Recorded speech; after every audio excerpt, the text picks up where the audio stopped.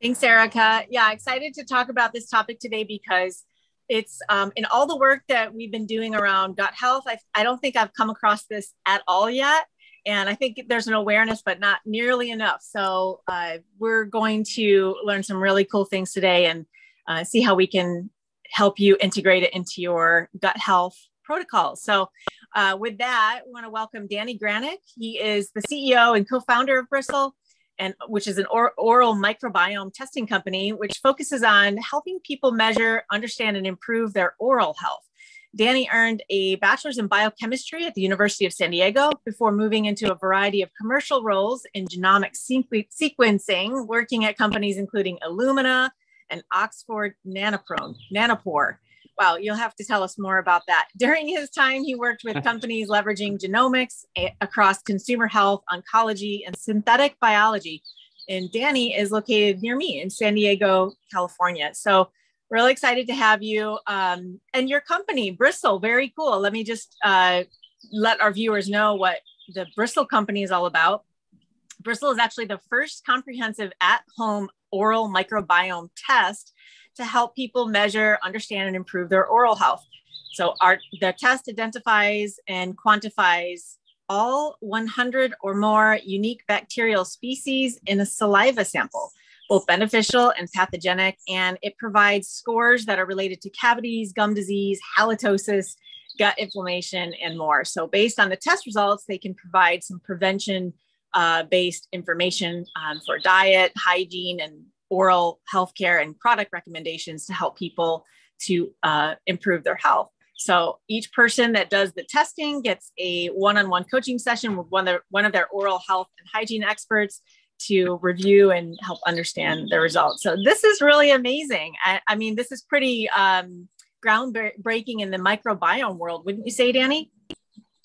Yeah, I think so. I loved, Erica, your term whole biome. I think you said it, I think it's such a good representation because when we talk about the microbiome, I think a lot of the focus has been, and rightfully so, on the gut microbiome over the last couple of years. But the reality is that, the body is a complex kind of dynamic space, and we have a lot of different microbiomes for different parts of our body. We have a skin microbiome, there's a vaginal microbiome, there's an ear canal microbiome, and just like all of those, we have an oral microbiome. And I think the really exciting thing is the technology that's been developed that's allowed us to start measuring and understanding exactly how these microbes interact with our bodies and how they influence health and disease, because it's another kind of angle that we can take when we try to improve our health. And for us, the oral microbiome has just been this completely unexplored territory. And I think oral health as its own category has been overlooked when we typically think about our health. Mm-hmm. What's interesting about this that comes to mind for me is a lot of people are familiar with the Weston A. Price Foundation. And I don't know if anybody knows the story behind that, but Weston A. Price actually had a son who died after receiving a root canal by him. So he gave his son a root canal and an infection began, and his son died from it. And he began this whole crusade around health, starting from, basically the knowledge around what happened to this root canal. So there's no question that the mouth and your words, oral microbiome, but there's a strong connection to the overall body. And I think people are just starting to learn that. So, everyone is familiar with that word microbiome now, but I don't know that everyone really knows what that means. Do you want to talk about that? Yeah, so the microbiome broadly is kind of the makeup of bacteria, fungi, and viruses that live on or within our bodies. And like I said, there's a lot of different environments within our bodies, and each has kind of a unique a unique microbiome that performs different functions. So in a typical microbiome, as I'm sure a lot of people are familiar, like there's certain bacteria that are pathogenic, and we think of those as kind of like infectious microbes that can cause or progress different kinds of diseases. And something that a lot of people aren't aware of is that we also have beneficial microbes. So the microbes that you would find in a probiotic are a really good example of bacteria that confer benefits to our health. And it's the balance of the pathogenic and beneficial microbes that kind of predisposes us for certain health conditions. And, you know, in the case of an unbalanced microbiome, which we would call dysbiosis, you basically have an overabundance of those pathogenic or harmful microbes, and they cause damage to different parts of our body. So, you know, to kind of pull it back into a real world example, when we think about the oral microbiome, there are specific bacteria that produce acid, and the acid decays the enamel on our teeth, and eventually that decay gets so severe that it causes a hole in the tooth, and that's kind of what we know as a cavity today. And so for people with really bad cavities, it's really an overabundance of those bacteria that produces a lot of acid and causes that damage. And by understanding which bacteria somebody has in their oral microbiome and how much they have, we can kind of get an idea of their risk for certain conditions, and also start tracking and working on reducing the abundance of that pathogenic bacteria while increasing the abundance of those beneficial microbes that help fight off disease-causing microbes. They help us produce, they help us digest certain foods and perform really important functions for our bodies that improve our oral health, but also improve our overall health. Yeah. So when someone is working on, you know, their gut microbiome, they know this well. Or Eric and I have talked about this ad nauseum, really, about how to improve the oral microbiome. So they have a good understanding of that in terms of, you know, variety of foods and avoiding things that kill the microbiome. What type of things affect the oral microbiome? Yeah, so that's been a really big question that we've been at the forefront of answering. I think, you know, when we think about dental care, which I view as kind of a separate category from oral health, dental care is all about removing disease or removing the damage of disease. So a cavity filling or a root canal kind of addresses the very latest stages of disease and the resulting damage of those pathogenic microbes. When we talk about, you know, ways to shift the oral microbiome into a state of health, there's a lot of interventions that I think we've talked about, like brushing and flossing. We hear from the dentist all the time, right, but we don't fully understand like the impact of these practices at the microbiome level. And that's really what our company's focused on identifying. So we've been able to start stratifying different people's oral microbiomes. Let's say, you know, you have two people and they're both prone to gum disease, but it's being caused by different specific bacteria. One person may actually be a better responder to increased brushing frequency, whereas another person may respond better to more frequent flossing. And part of our goal is understanding how to match somebody's oral microbiome profile to a hygiene regimen and dietary and product recommendations that work the best for them. So we're uncovering a lot of these discoveries kind of from the ground up. I think there's the typical, again, like brushing, flossing, avoiding sugar that we've known for a really long time, but we're actually finding that there's really distinct differences in the impact that those interventions have based on the oral microbiome that somebody has. Mm-hmm. Yeah, that's interesting about the sugar. And when someone, you know, when we look at their gut microbiome, we know that we're learning a lot more about that, what their gut microbiome tells them in terms of their quality of health and any diseases that they have and inflammation. What is the connection? Like, what can we learn from the oral microbiome about our body? Yeah, so I always refer to the mouth as the gateway to the body and the mirror of our health. So it kind of serves two purposes. I think, you know, something we rarely think about is just how connected our mouth is to the rest of our bodies and how much stuff like enters our mouth on a daily basis. So in that sense, you know, there are situations where pathogenic bacteria in your mouth or bacteria that you're introducing through your mouth can migrate to other parts of your body. And we've seen that affect gut health. We've seen it influence diabetes progression. There have been a lot of studies investigating the role of certain oral bacteria in Alzheimer's disease. We know that a lot of the bacteria in our mouths eventually make their way to other parts of our body and they can cause damage there. And then I think on the other side of the coin, we have this idea of the mouth actually reflecting problems that might be going on in other parts of our bodies. And similarly, a lot of diabetic patients experience periodontal disease. So we think that shifts in the oral microbiome and shifts in oral health can actually indicate potentially early diabetes or prediabetes. And we know that, pregnant women have much higher rates of gingivitis. So there's kind of a reflection there as well. And in that sense, we're seeing that the oral microbiome definitely has this like bi-directional relationship with the rest of our bodies.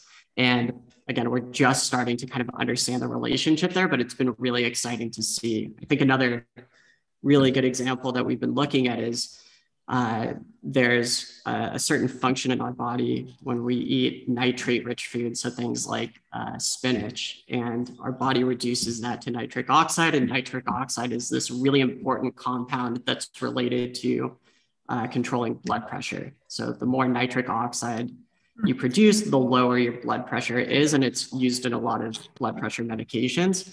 And a lot of that activity actually happens in the oral microbiome as you're chewing those foods. So what we found is that certain people who have a low abundance of the bacteria that perform that function actually correlates to higher blood pressure status. And I think it's a perfect example of that kind of direct relationship between oral health, the makeup of our oral microbiome, and some of these systemic conditions that we might, be at risk for or experience later in life. So if someone has inflammation in their body, are they going to then see signs of inflammation in their mouth? Yeah, I think in a lot of cases, it's definitely true. Like if you have inflammation or if you have dysbiosis in other parts of your body, you're certainly going to see either the signature or some kind of sign of it in your oral microbiome. And I think in that way, a lot of oral health conditions are really kind of symptoms of other things that are going wrong in the body. Right. It's kind of like a check engine light. Right. Oh, that's a good way to look at it. What's funny, when Eric and I started this podcast over a year ago, one of the first things that we decided we wanted to both do was a stool test, because we said, let's both do a stool test and compare it and, review it on the show. And so we did that, and it was totally not a big deal, but a lot of people are really afraid of that. They're really put off by anything, stool related for information. They're just not going to want to do that. So would you say that the Bristle test is maybe a more user-friendly way of diagnostics around microbiome? Yeah, I mean, I think that it serves two major purposes. The first is clearly there's a direct relationship between the oral microbiome and oral health status. So you get those insights right away. And then I think when we talk about the oral microbiome in the context of systemic health, or maybe even more specifically gut health, it can get you some of those low-hanging answers, or at least point you in the right direction as to what might be going on in other parts of your body and kind of inform that next step. So for anybody that might be experiencing, gut conditions related to gut dysbiosis, potentially, a good first step is testing your oral microbiome, understanding, whether or not you're seeing dysbiosis there, and then taking that next step and maybe doing the stool test, because I do know that that's kind of a big barrier for a lot of people. Yeah, definitely. Yeah. And I did actually the Bristle test. I received a Bristle test, and I got the experience firsthand, and it was incredibly simple. It was literally spitting in a little tube, no mess, no hassle whatsoever. It took me about 5 minutes, and then I put it in the mailbox, and it was just so simple. But can you walk us through the process from the user end, and then, what happens on your end, and what does the information come back to tell us? Yeah. So as a user, you would go to our website, bristlehealth.com, you get your kit in the mail. It kind of looks like a 23andMe kit or something that you would get from any DNA testing company. And like you said, it's pretty simple. We have an online form that people fill out where we ask some questions around hygiene and kind of oral health history, just to get the context of you as a person. And then you supply your saliva sample, and it's literally just spitting in a tube and sending it back. I think one of the most common kind of customer support inquiries we get is people double checking that they did it right, because it just seems it seems almost too easy.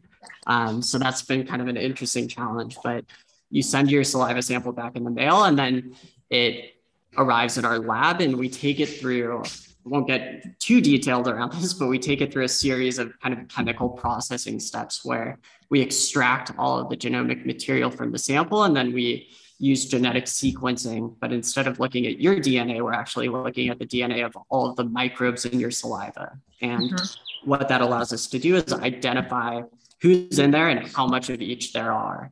And we take that data, classify it, and we start to bucket it into the related indications. So, depending on the makeup of your oral microbiome, you'll see which microbes you have that are related to tooth decay and gum inflammation and bad breath and gut dysbiosis. And we also pull out all of the beneficial microbes. And we'll tell you the ratios of all of those microbes. And that rolls up into kind of your overall score. And then based on your score, we're able to kind of pair you with different recommendations around products, diet, hygiene recommendations that are intended to shift your microbiome into a more balanced state and kind of mitigate your risk for those conditions in the future. And that is really amazing. And like you touched on, I mean, I think the last part is the coaching with our kind of oral health experts. And that really helps people close the loop between kind of getting the information and then really implementing it into their lives. Yeah, I think that people oftentimes, they love this idea of doing some sort of testing, but it's the use of the information where people often get stuck. And I see that often, and where people are just like, okay, I have this information, I don't really know what to do with it. But it sounds like the coaching session is really where someone is kind of gets that translation of like, okay, here's your information, here's where you are now, and here's the things that you should work on, and here's the steps that you should take to work on it. So really the recommendations, we give a lot of recommendations around what people can do, but I think that there's a gap between what you can do and what you're willing to do or what you want to implement at any given stage, right? So, maybe some of the dietary recommendations, I think a great example is it's easy for us to sit here and say, cut out sugar to reduce your risk for cavities. But what if you're a diabetic patient? Like that recommendation doesn't necessarily apply to you. So we need to be able to kind of construct a regimen that excludes that recommendation, but still gets them into a state of oral health. And that's really the goal of coaching. It's closing the gap between the raw recommendations that we provide and the reality of somebody as an individual. Yeah, this is really cool. I am really looking forward to recommending this for my clients as a starting point, because almost none of them want to do a stool test, but they all are interested in the information. It's like, should I get labs done? Well, it's not going to tell you so much about your microbiome. And that's really the cornerstone of your health. Everything comes from the microbiome. So I think this is a really important shift that will help people. Erica, what are your thoughts? Do you ever get people that ask about oral microbiome?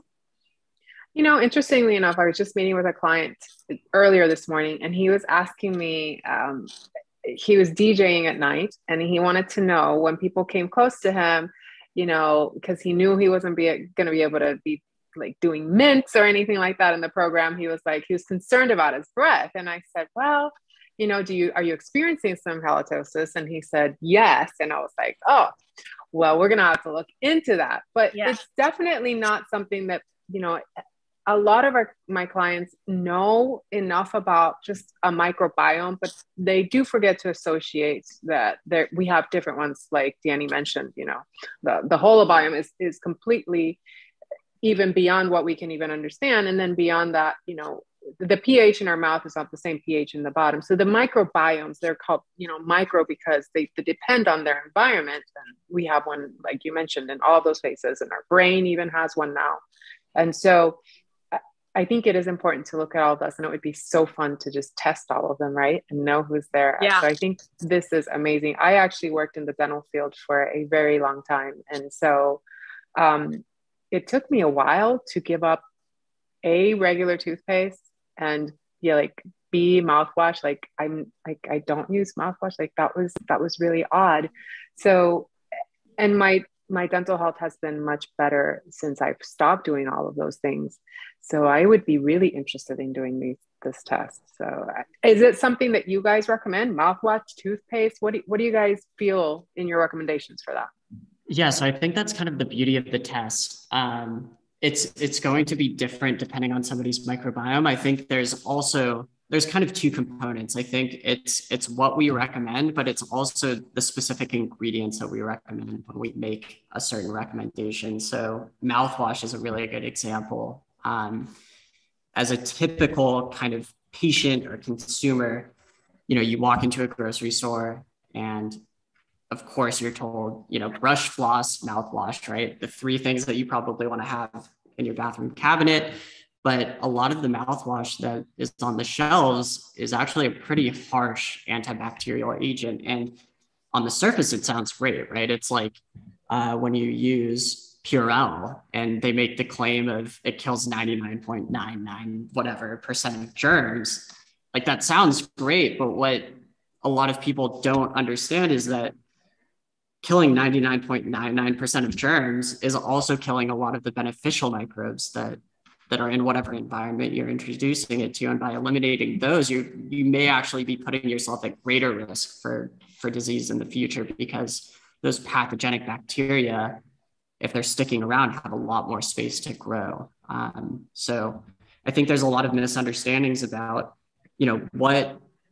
what traditional kind of recommendations are actually beneficial to oral health and maintaining balance in the oral microbiome. And then there's also a lot of misinformation around what ingredients are best. And we're starting to stratify how effective those ingredients are based on the oral microbiome that you have. So, a lot of debate around fluoride versus nanohydroxyapatite versus some other ingredients. And there's a lot that we don't know. But I think it's, for as much as we don't know, I think the craziest thing to me is that nobody has ever really looked at the impact of fluoride on the oral microbiome until, we started looking at it, or the impact of nanohydroxyapatite. And we'll never really understand the impact of these ingredients until we look at it at that level. Yeah. And I think it's worth mentioning to our listeners that fluoride was initially introduced to strengthen the teeth because they were noticing a lot of decay. And in theory, right? In theory, they say if you eliminate actual sugar from your diet, you technically don't need it, because the sugar is actually feeding the bacteria that's causing that change in pH and therefore causing the cavities, as you explained in the beginning of the episode. So, if you have a low sugar diet, you technically shouldn't have the pathogens in there that would be causing that, and you shouldn't require the fluoride. And the fluoride, to a certain degree, causes a lot more issues. There is a lot of evidence out there for that. But yeah, I think that we haven't put enough thought and process into it all. But also, you talked about dysbiosis and the pathogens and all of those things. And I wanted to circle back on that and really hammer it down for the people listening that the microbiomes is all about a balance. So we know we don't only have good bacteria, but we also sort of need the bad bacteria. It's a dysbiosis when it's unbalanced. So we don't want to eliminate everything. And that's why we don't want, sorry about that. That's why we don't want to just go in there and napalm with alcohol or with an antibiotic and all those things, because we're killing the good and we're killing the bad. And we don't know who's surviving and who's going to take over after we do those kind of things. So it's major and it's super important for that. You talked about, go ahead. That's a really good point. I mean, I think going off of that, there's two kind of ideas that are important for a microbiome. It's the balance of good and bad bacteria, but it's also the diversity of the bacteria that you have in there. So, while you want to minimize the pathogenic microbes and maximize those beneficial ones, you also want a lot of different kinds of species, because they all have very unique functions, and you may be missing out on health benefits if you don't have, certain species of bacteria there. And we talk about probiotics and prebiotics often when we're doing our podcast, talking about the actual gut microbiome.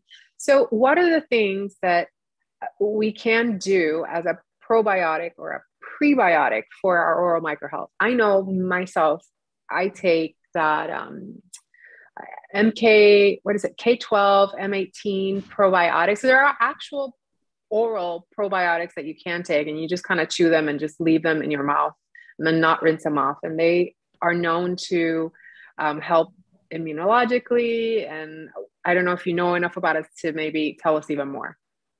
Yeah, so the probiotic space is really exciting for us. I mean, I think the other really cool thing about the mouth is that it's physically accessible. So when we think about probiotics, the idea is that you're introducing a concentrated amount of like a beneficial bacteria into, in this case, your mouth, right? And the idea is if I, for lack of a better word, like napalm my mouth with beneficial microbes, it'll displace some of those pathogenic ones and get me back to balance. But probiotics, there's kind of levels of the efficacy, and it's dependent on a lot of factors. So one is, is there room for the probiotic bacteria to kind of land in whatever environment you want and then expand? Okay. Another one is, depending on what your oral microbiome looks like now, K12 or M18 may be more or less effective for you. It's kind of, I think of it like a vitamin, right? If you're already getting your daily dose of vitamin C every day, taking a vitamin supplement with like 2000% of your daily intake, your body's not going to retain all 2000%. And it's similar with a probiotic.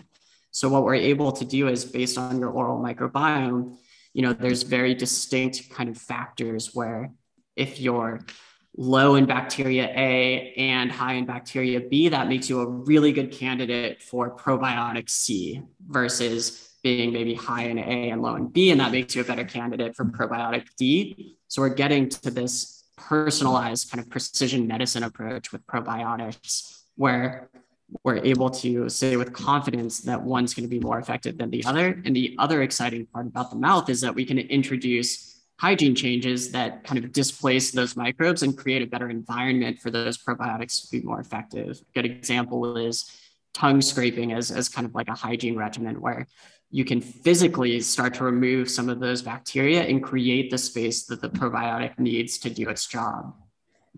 I love that. I really, really love that. I think that the way you're speaking is how I almost always can get my clients to do the gut microbiome test, because it's like, right now we're shooting in the dark, right? So we can do all of these things and then take your lab work, which I agree with Nicole. Like, we can do lab work, but that doesn't tell us the basis. It just tells how your body is responding to all of this stuff. So instead of waiting and seeing how your body responds and knowing what's in there and actually eating the right things or supplying yourself with the right probiotics, it's leap years. Like, you're taking away so much time and guesswork out of it all. So I love how you're saying that. And I'm, like I said, I'm just going to have to do this really soon.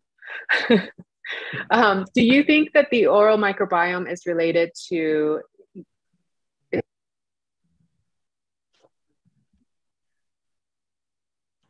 race or location where you're at? Like, does it change when you change any of those?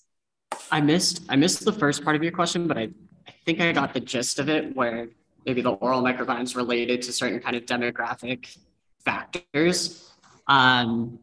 And I do. I mean, I think that it's as we build out our database, we're starting to find more and more patterns and commonalities between different kinds of groups in their oral microbiome. But I think you can look at just the rates of oral disease across the population and also get some insight. I think socioeconomic factors, the prevalence of oral disease in lower socioeconomic groups is much higher than that in socioeconomically higher groups. And I think that we're going to find really distinct oral microbiome patterns there. And I think, the real opportunity that we have is oral disease, if we can rebalance the oral microbiome, is largely preventable. So for those kinds of groups, like, we can provide this massive benefit in an industry, in an area of care where people are paying thousands of dollars out of pocket every year to treat disease.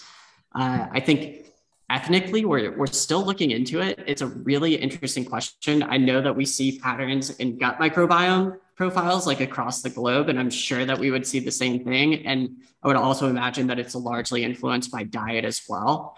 So we're starting to collect a lot of the data around, what kinds of diets and foods people are intaking and how that relates to the oral microbiome profile.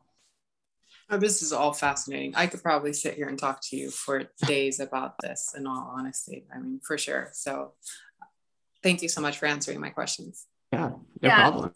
I think it's going to be really a part of the future of health, when as people start to expand and more interest in knowledge is gained around the microbiome and what really that means. So I think you're on the right track. You guys are certainly trailblazing with the oral microbiome. My last question is just, how did you get into this? Yeah. So, I think part of it was like coming from the genomics industry. I came at a really exciting time where sequencing was kind of moving from this experimental, like research-focused technology to clinical applications. And we saw it in, I think oncology is a really great example where, for a really long time, the way that we approached cancer was we were characterizing it based on where the cancer was and like how big the tumor was. So breast cancer, like, okay, there's cancer like in somebody's breast, but what genomic technology allowed us to do is get a lot more precise around what was driving the cancer. So we moved from characterizing it based on location to the mutations that led to the formation of the tumor. And that knowledge allowed us to create therapeutics that bypass the need for chemotherapy, which we can kind of relate to harsh antibacterials that we're using in our mouths today to precision medicine, right? That we're targeting the specific drivers of cancer. And we've been using genetic technology to start detecting the earliest indications of those kinds of cancer from a blood sample. So there's been this massive transition in all of these different fields. Cancer is one example, but we've seen the same thing in cardiovascular disease, non-invasive prenatal testing, the gut microbiome space. And, I think for a long time, I was always kind of looking for an area of healthcare that could be innovated using the technology that existed today. And to me, oral health really just stood out as this system of care. And I think, just this system of care that has been ingrained in the status quo for decades and hasn't really caught up to the rest of healthcare and the way that we approach health and disease and the technologies that we use. So, the idea of applying it to oral health and care was, I think, obvious once we recognized, that was an area where we could make a really big impact. Yeah, I think you certainly will. So we're really excited for you. And thank you so much for your time today and coming on and telling us all about this fascinating field. Looking more forward to learning more about it. So what can people do to get started?